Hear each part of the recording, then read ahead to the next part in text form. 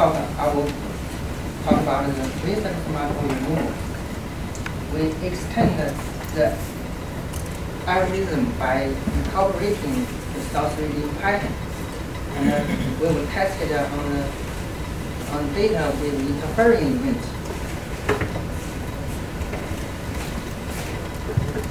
This is our dynamic tree and the projection tree. My talk is sitting here. In this part, I will try to enhance or improve the current capability and effectiveness of our present multiple elimination algorithm by incorporating a source reading pattern.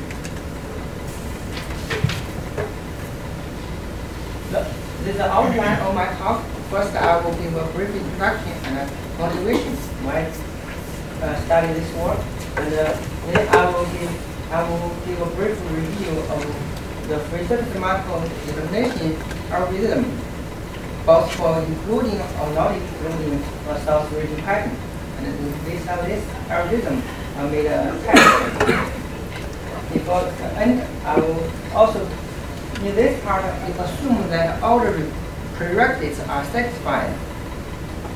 And in this discussion, I will show the impact if the ghosts in our data, the impact on the present multiple removal, finally by summary and conclusion.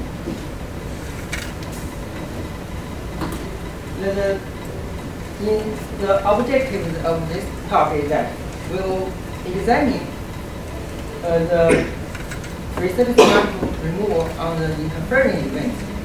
The interfering events can occur in marine case and often happens in land. And it's a big challenge if the primary and multiple are still overlapping. We cannot see it in our data, and we need to recover our primary.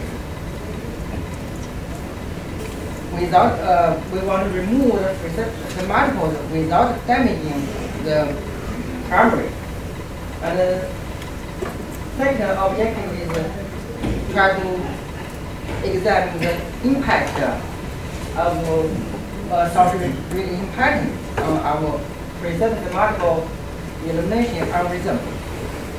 And I also want to show the cooperative nature of the present multiple.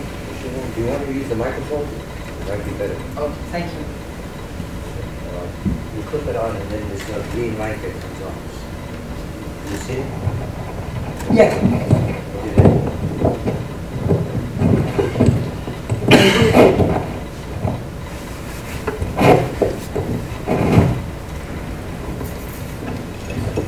Hi. Okay. The next part, I want to show the cooperative nature of the present multiple removal subseries.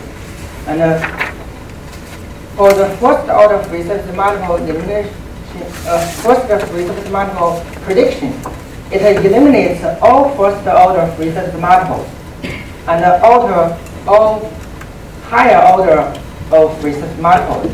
And this alteration is purposeful. It is to prepare to remove the higher order present multiples by a higher order present multiple prediction.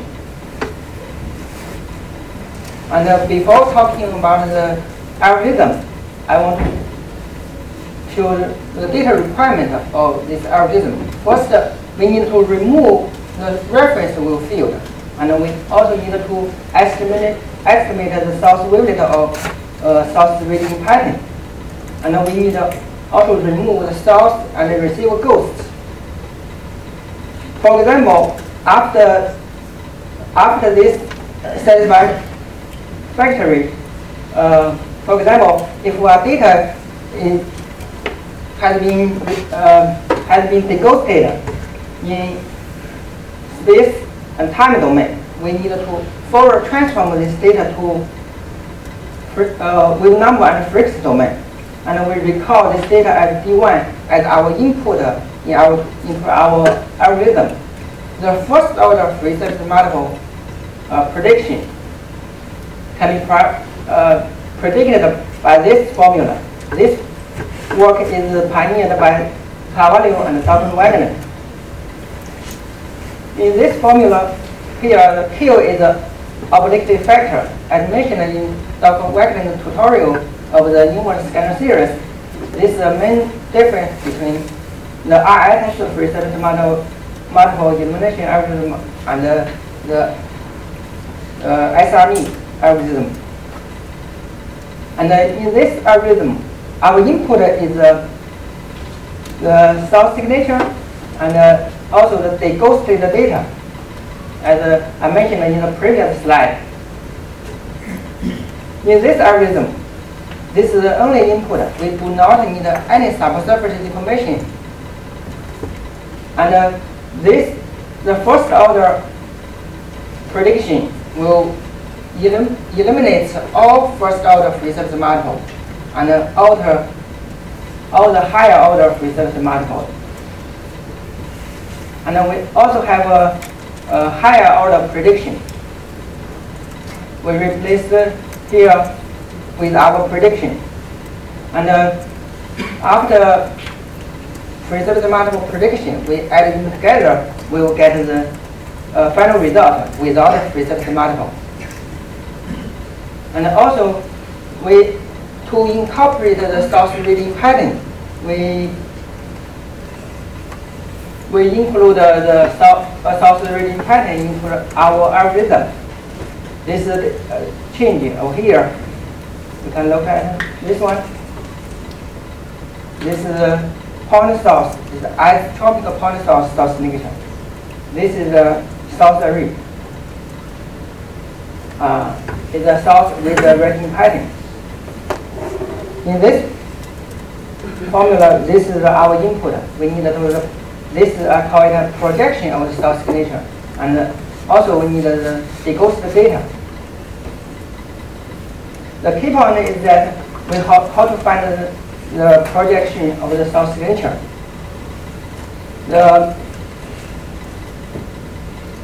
It can be derived from our direct wave. The flow chart is like this.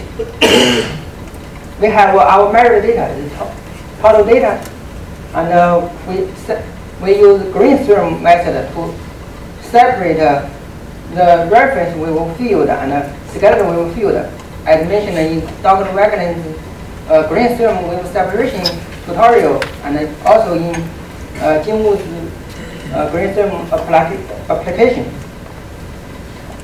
And then we deghost this data by deghost the receiver side ghost and deghost the source side ghost. And also, we need to get the direct wave field. All the green box can be achieved by green theorem wave separation method. And we need to get the source signature or the source radiation pattern in the algorithm that includes the source reading pattern. Here I will show just one example, and if you are interested in the detail, please check my report. For a 2D case, we have a formula that will have a relationship between the direct wave and the source reading pattern, the projection of the source reading pattern with green function in K omega domain. And here, K and Q have a constraint. The K is represents the amplitude variation with angles.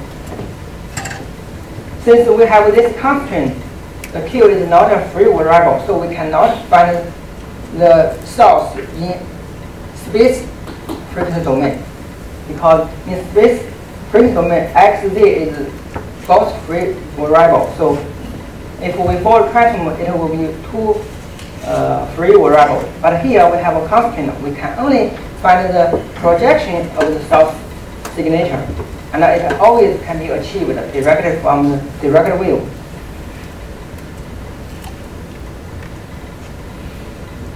This is a summary comparison. The difference is that we incorporate the variation of the angle dependence into our algorithm. It depends on k. And based on this, I will show a numerical example that includes the interfering events.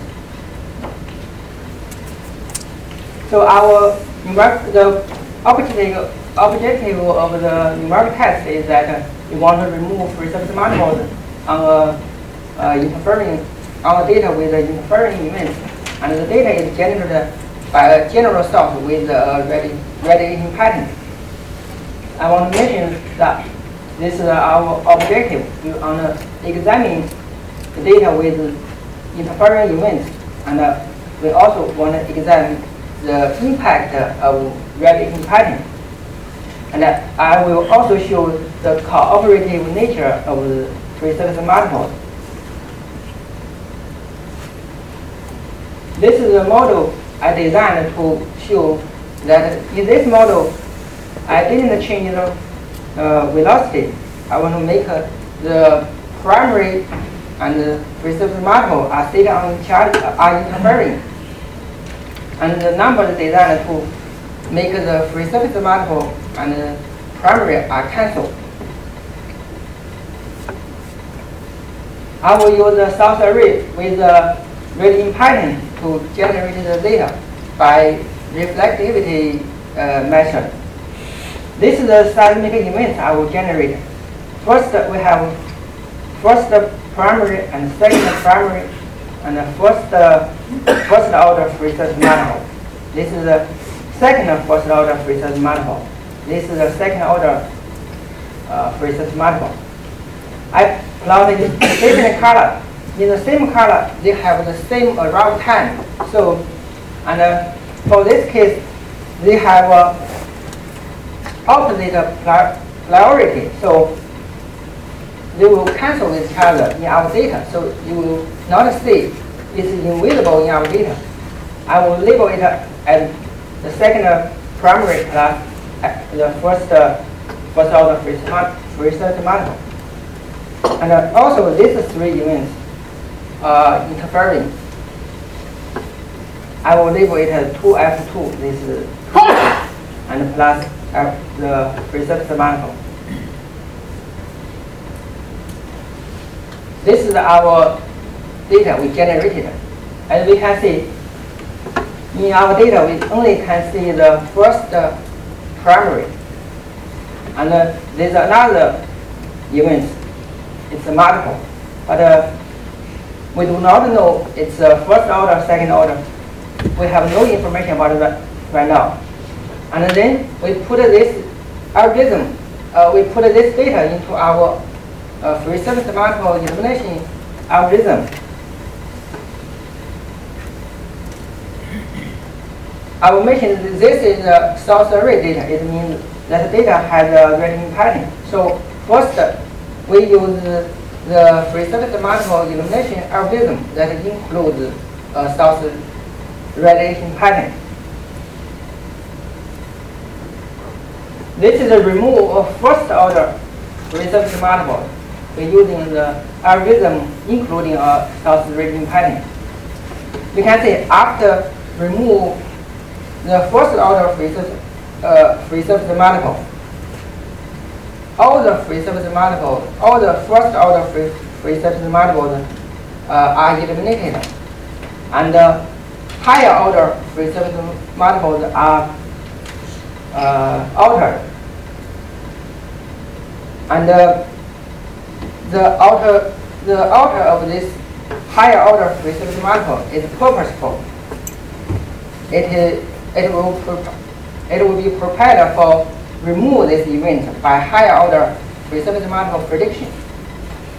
After subtraction from the prediction, subtract the prediction from our input data. This is the result. We can see the second primary are recovered, and this is the higher order free-surface manifold are altered. We keep this and we remove the first and second order. This is the result. We can see the only all the multiples are removed, and then we keep the second order primary. Later I will show some detail. I will take one trace to compare them. Before that, we look at the result. If our algorithm does not include a self-reading pattern. This is the removal of first order free surface multiple. You can see our algorithm does not include this, still provide very useful information and useful results.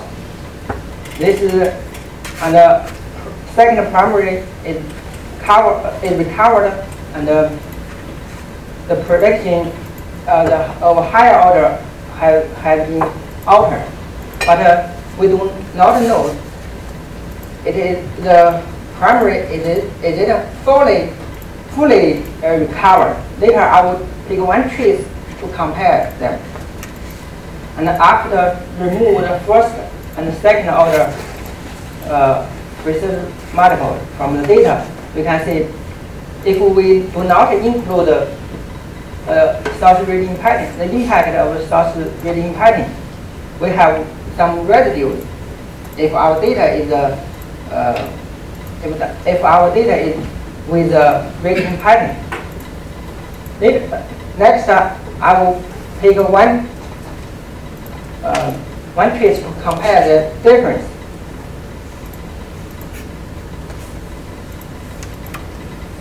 Here, the red line is a true primary. That means the data without multiples. And if we remove the free surface multiples using the algorithm that does not include source reading pattern, the green line shows the result. We can see for the first order free surface multiple removal, after the first order free surface multiple removal, the second order primary is not fully recovered, and the higher order have some residue, and this residue will have an impact on the free surface multiple removal. Later, my colleague Jinlong will show some examples that the residue of the free surface multiple impact on the internal multiple removal.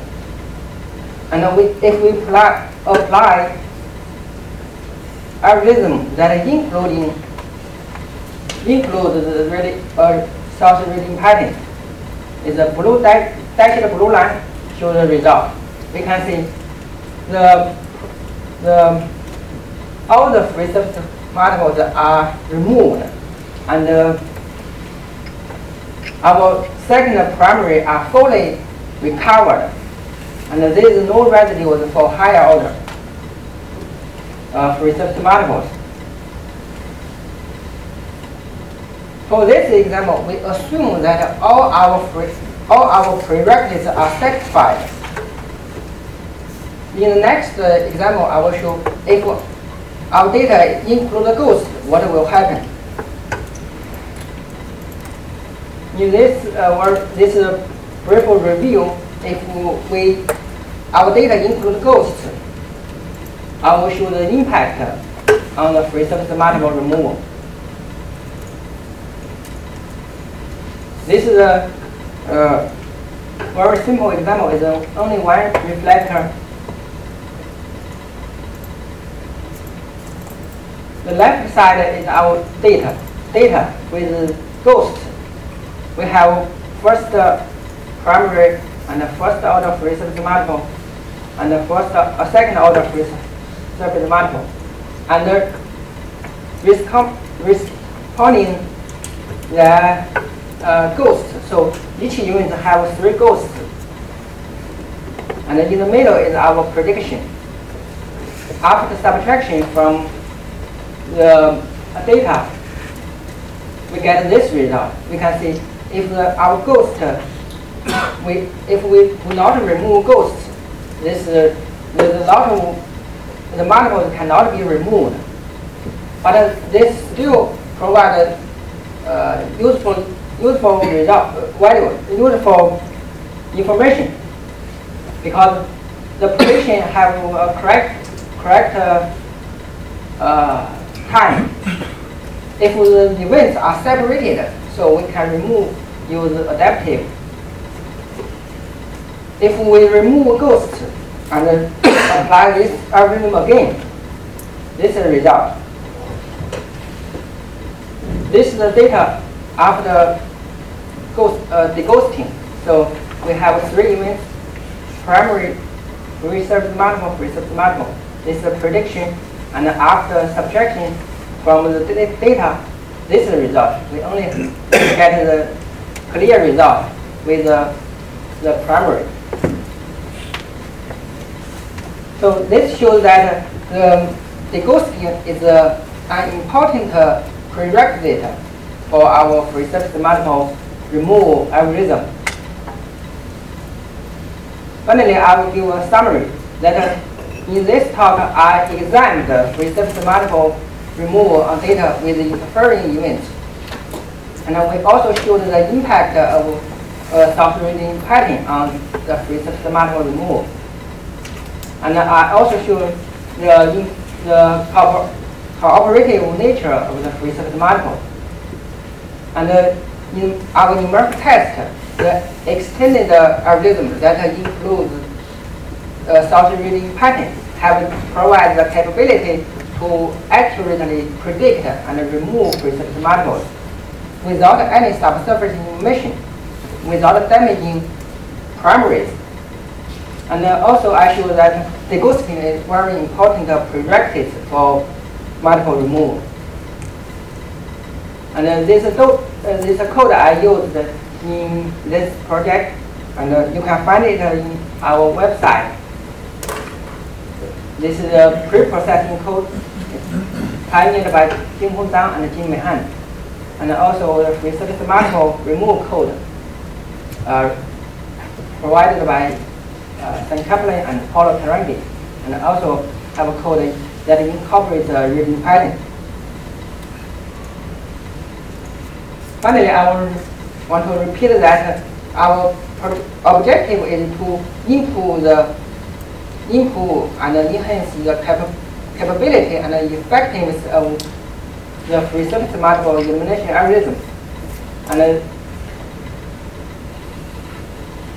And if the reserved multiple are not removed completely, it will have impact on the internal multiple removal. Here I want to thank all our sponsors for their encouragement and support. And thank you for your attention and question.